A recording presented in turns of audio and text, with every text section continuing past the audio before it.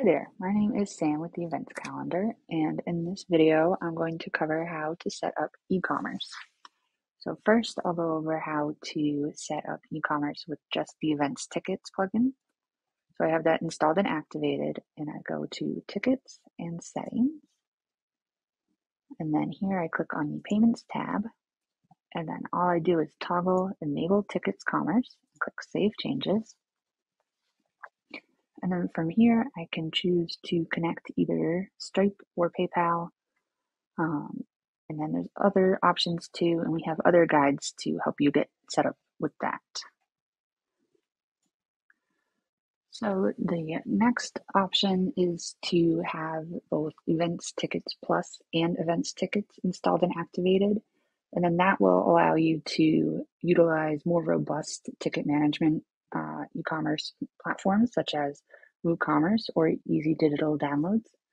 So to make sure that you have WooCommerce set up as you would like it, then you would go to the WooCommerce and Settings, and then go to the Payments tab. And then you want to make sure that you have at least one payment option set up here. So the simplest way to test things is to just toggle the check payments, which is what I have here for this test site. Okay, the next thing that we want to do is double check that we have our pages set up for WooCommerce. So we just go to our Pages tab here in the WordPress admin, and we can see that there is the cart, checkout, pages. So that looks good that we have that set up.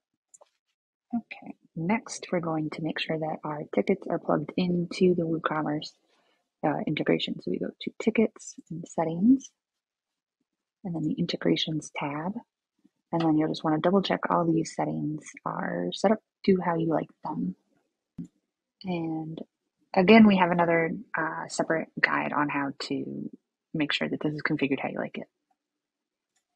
Okay, so the next thing is to check out the stock management settings. So for that, we're going to go back to WooCommerce settings.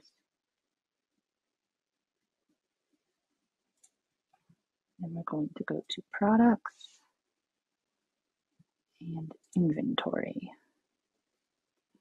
So this will allow us to set some limits on the tickets, how many tickets can be sold and things of that nature. Okay, and then finally, we are able to set some descriptive text to our different tickets. Okay, so to do that, you have to have this setting under WooCommerce settings general selected to enable tax rate and calculations, and then make sure that you have that checked, and then you hit save at the bottom, and then there will be this tab for tax, and then within there you can set different parameters for how you want your taxes to be calculated and added to the tickets that you create. Okay, the last option that I'm going to cover is easy digital downloads. So once again, I have Events Tickets Plus and Events Tickets both installed and activated. And then I installed and activated Easy Digital Downloads. And to get that set up, we go to the Downloads tab and then Settings. And then you're going to want to make sure under the Payments tab that you have at least one of these payment options set up.